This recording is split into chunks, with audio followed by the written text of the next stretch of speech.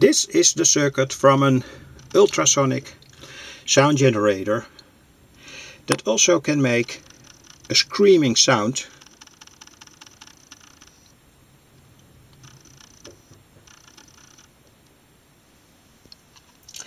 Hope it's visible. It's made with a wall transformer. It's now in the middle of the screen.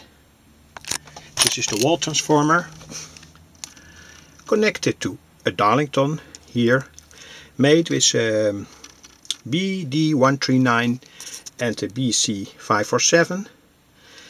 The signal is coupled back from the output here, from the transformer, to the input here, the base from the Darlington, and that's done via 2M2 resistor and a 10 nanofarad capacitor.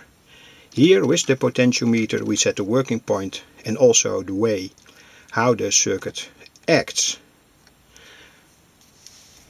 In fact, this is a tuned circuit here, frequency dependent. So when we add here a capacitor, the frequency will go down and you will see that you go back from the ultrasonic sound region, let's say 15 kHz up to 20 kHz, go back to lower frequencies, let's say 8000 Hz or so.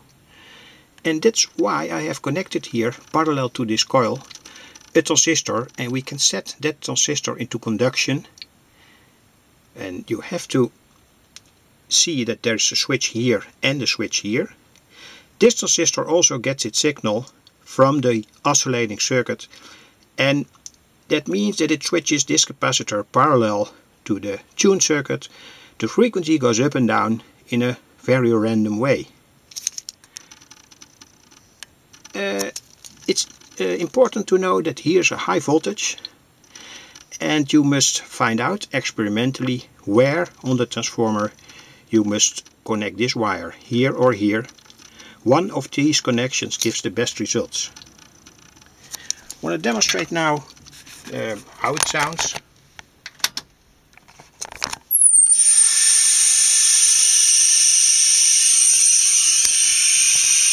This is the screaming mode.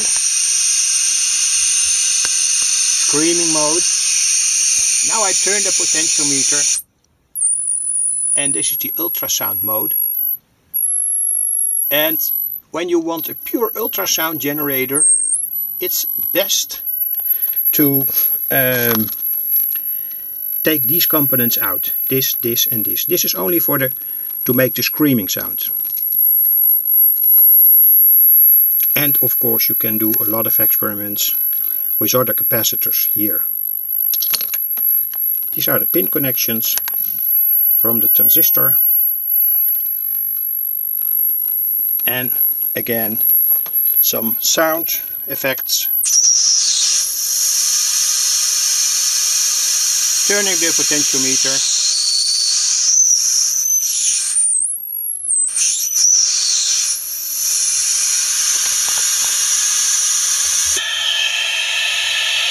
So quite noisy, but when you make a switch here to the positive lead and a button switch, you can generate bursts of sound.